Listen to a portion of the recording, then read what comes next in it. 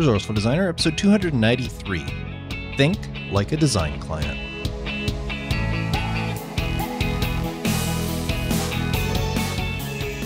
Welcome to the Resourceful Designer Podcast, offering solutions to streamline your graphic and web design business so you can get back to designing.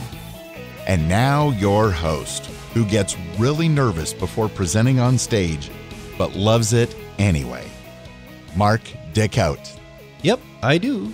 But someone once told me that it's the times you don't feel nervous before presenting that are the times you need to worry about. So far, so good. Now, in this week's episode, I want to flip things around a little bit, and I'd like you to consider how clients, those you work with, think about what you do. But before I get to that, just a quick note about the Resourceful Designer community. We would really love for you to be a part of it. Think of us as your accountability group for growth. Everybody in the community has a mindset that they want to grow their business. And in order to do that, they need to learn from other designers. And the best way to do that is by sharing everybody's knowledge. It's like a collective pool of design business growth knowledge, where everybody is helping each other out with the same goal in mind. We want to grow our design business. We want to become better at what we do. And there is constant interaction. People sharing ideas, asking for advice, discussing situations with clients, and so forth. And everybody who's a part of the community says that it really benefits them. And we would love for you to be part of the community as well. So if you're looking for a group of peers, of like-minded designers, people that can help you get to that next level, why don't you consider joining the community today? Visit resourcefuldesigner.com/community and join. And now, think like a design client. It's so easy to get caught up in what it is we do, be that logo design, vehicle wraps, websites, trade show booths, you name it. It's so easy that we forget that our clients don't live in the same world as we do. Meaning, our clients don't see the world through a designer's eye. When they look at a billboard, they see the message displayed. But when a designer looks at a billboard, not only do we see the content and the message, but we also take in the layout, the hierarchy, the use of negative space, the color palette. We take note of what fonts were used and what imagery was chosen to relay the message. When we spot something out there that isn't kerned correctly, we feel a need to point it out to others. We feel an obligation to mention every stock image that we recognize out there in the wild. Hey, there, look. See that photo of that happy family in that car insurance ad? I saw that exact photo on Shutterstock. And we stop to admire displays, posters, cards, everything out there. Anything that we think was well designed, we stop and we look at it. After all, when you see something that you think is well designed, don't you kind of secretly start cataloging away pieces of it in your mind so that you can, quote unquote, borrow the idea for maybe your next project? I love the way the designer did that one part. How can I incorporate that on the project I'm working on now? Come on, I know you do that as well.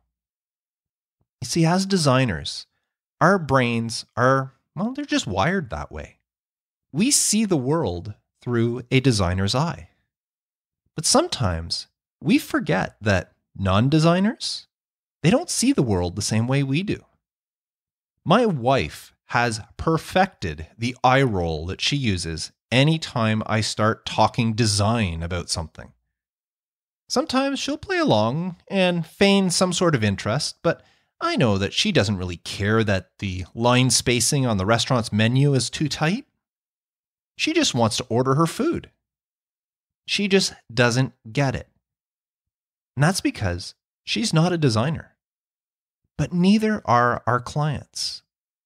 And that's why they hire us for their projects. And sometimes it's easy to forget that they don't have the same knowledge as us, nor the same interests, that they view the world through a different set of lenses than we do. And that's why it's a good idea that before you say or present anything to a client, you try to consider it from their point of view. Case in point, just today, a designer shared a PDF in a group that I belong to. This is not the Resourceful Designer community. I belong to several design groups. And she shared a PDF. It's kind of let's call it an intro packet that she made to give to prospective website clients. And it explains what a CMS is, a content management system, for those of you that may not know. Now, she went into great detail, outlining everything there is to know about CMSs. And as a designer, especially a web designer, I loved it.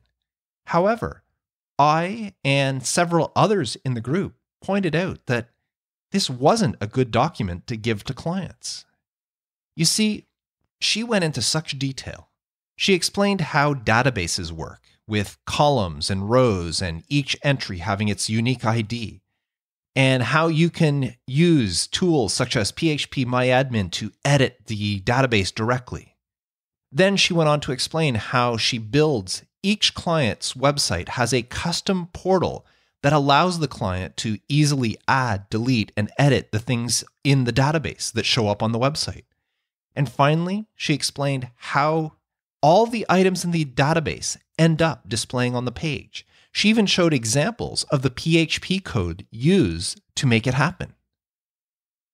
Now, there was nothing wrong with any of the information she presented. It was factually correct, except for the fact that most of it is redundant to clients. A client doesn't need to know how a database works or how the info from the database ends up on the page. All the client needs to know is their website will have a content management system with an easy-to-use interface, allowing them to add, delete, or edit the content on their site.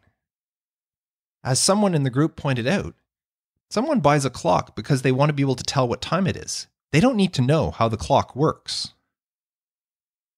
And remember, in her case, she was handing this out to prospective clients, meaning they haven't committed to working with her yet. And the last thing you want to do is scare clients away before they've had a chance to hire you. Donald Miller, author of the book Building a Story Brand, which I highly recommend. Visit resourcefuldesigner.com/storybrand to learn more about the book. But in his book, he says simply, if you confuse, you'll lose. Meaning, if you confuse a potential client, there's a very good chance they will never become an actual client. And that's why you need to consider your marketing message. Let's say you specialize in logo design and you display on your website the 3-step process that you use, and you're proud of this.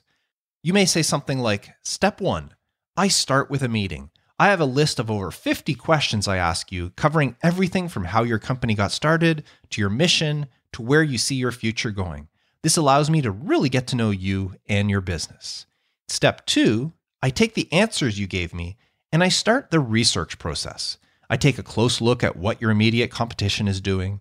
I examine your industry as a whole and determine if there are any trends that we may want to or not want to follow. I may conduct focus groups to learn more about what your clients think about you and your business. Then I gather all this information and I begin the concept stage, where I brainstorm and develop several different ideas. I then narrow it down to the most promising ones and fine-tune them until I'm satisfied. In step 3, I present you with the best ideas. And if required, we then enter the revision process, where you are allowed 3 sets of revisions to tweak your logo until you're satisfied. Once done, I'll create a brand guide that outlines the rules for how to use your new logo and supply you with everything you'll need in all the various file formats. Now, this shows a very thorough process, And there's nothing wrong with what the designer described. And the designer may think that this is perfect to show the clients why they're worth the price that they're charging. However, it may have an adverse effect from a client's point of view. Wow, 50 questions? Man, I just want a logo for my new business. Why does it have to be so complicated? I don't know, maybe I should just go find another designer. Now imagine this same client landing on a website and they saw this. Here's my 3-step process. Step 1, I take the time to get to know you and your business. Step 2, this is where the magic happens as I develop the perfect logo for your business. And step 3, I present you with the best concepts for you to choose from. But don't worry, you'll be allowed to suggest minor adjustments to tweak the logo until you're 100% satisfied. And that's it. Now this is something a client can understand. All the other information is redundant, or it's information that can be relayed to the client once they actually become a client, not when they're a potential client. Again, if you confuse, you'll lose. Now, speaking of presentation, if you're not using mock-ups in your presentation, you are doing yourself and your clients a major disservice. I can tell you from experience, the mock-ups make a huge difference in a client's decision-making process. Many clients are not visual thinkers like we are. Their creativity isn't honed like ours to imagine how things will look. A logo presented to them on a white background just doesn't have the same effect as a logo presented in an image of a storefront or on a shirt or a hat or maybe on the side of a vehicle. A trifold brochure shown flat may look good and is easy to proofread, but it doesn't have the same, call it oomph, as a mock-up showing what the brochure looks like when it's partially folded. I've had several clients over the years tell me that they were hesitant about a logo design I presented them until they saw the mock-ups. Once they saw the logo, quote unquote, in action, they saw its full potential and fell in love with it. And that's because clients often can't picture things on their own. Asking them to imagine what the logo would look like on the side of their delivery van is nowhere near the same as showing them a logo on the side of a delivery van. Even if it's not the same brand or type of van they use, it gives them an idea of the possibilities. Thinking like a client when you prepare your presentation can help you close more deals. Now, just on a side note here, over the last couple of years, I've gotten all my mock-ups on Envato Elements. They have a huge number of them, and I've yet to not be able to find something that I was looking for. Now, if you're not already a member of Envato Elements, you can check them out by visiting resourcefuldesigner.com/Envato Elements. Now, the next thing I want to talk about is showing confidence. You know how it is, how sometimes you can tell when someone just isn't sure of themselves. It's kind of off-putting. Well, try to think how you come across when dealing with clients. From their point of view, do you show confidence? Think about it.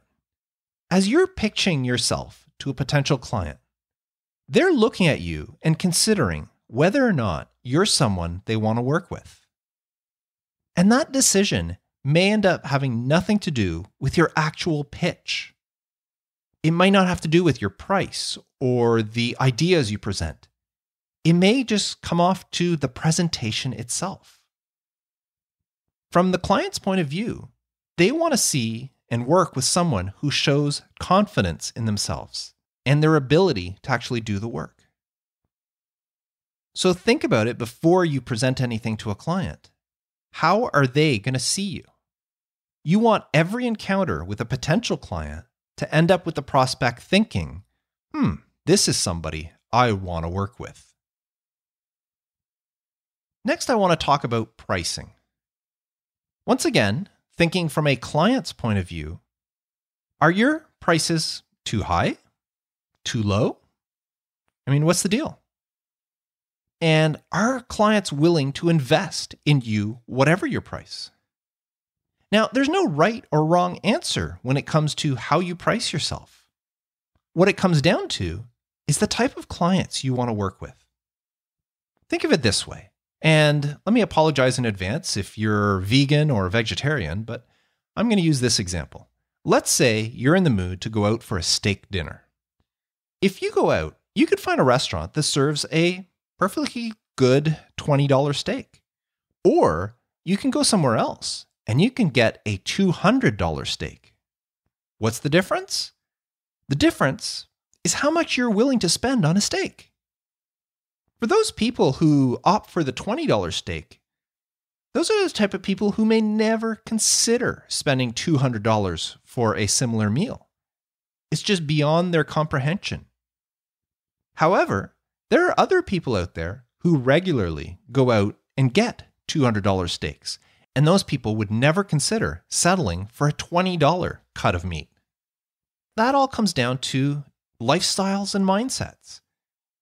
Now, for all we know, both steaks, the $20 steak and the $200 steak, came from the same cow. But that's not the point. The person who opts to spend $20 on a steak and the person who opts to spend $200 on a steak have two different mindsets. Neither is right, neither is wrong in their decision. It's just the way they are. Well, the same thing applies to design clients. Thinking again from their perspective. Most clients who consider, say, Fiverr as a great place to get design work made would probably never consider paying thousands of dollars somewhere else on a private designer. But there are just as many clients out there who are willing to spend thousands of dollars with you, who would never consider ordering anything from a quote-unquote cheap designer. So who are you marketing to? Do you want low-paying clients to say, you're their person? Or do you want high-paying clients to think you're the perfect designer for them? You need to figure that out. And then you need to target yourself and go after that group of clients. I know it sounds difficult, but really it's not. Thinking back to my restaurant scenario, the restaurant that serves $200 steaks only needs to sell one steak to make $200, where the other restaurant needs to sell 10 steaks in order to make the same amount of money. Well, the same works with the design. You can charge one client $1,000 for a logo, or you can charge 10 clients $100 for a logo. Figure out which one is easier to do. And it all comes down to thinking like a client. And in this case, that can actually help you to land the clients that you want to work with. Now, I can go on and on about how thinking like a client can benefit you, but I think you're starting to get the idea. Most clients, the people we work with, are not designers. They don't think like designers, nor do they see the world around us the same way that we do. Don't let that become the gap between you and them. Whether you're writing to them, presenting to them, creating your marketing copy for your website and other advertising, whatever it is, try to imagine how would a client, somebody who doesn't have a design mindset, experience this. Try to think of that in everything you do. And if you manage to succeed at doing this, then there's no reason why your design business shouldn't be successful either. And that's what I wanted to talk about today. Just think like a design client.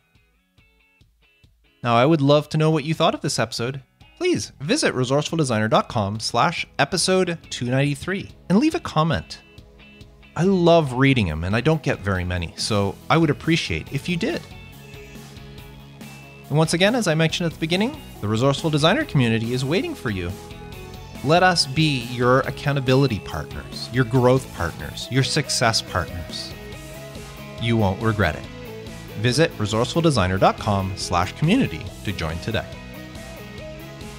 So thank you very much for tuning in. I do appreciate you, especially if you're still around at this point. That really means a lot. So thank you very much. I am Mark Decote, wishing you all the best with your design business. And as I do at the end of every episode, I want to remind you to stay creative.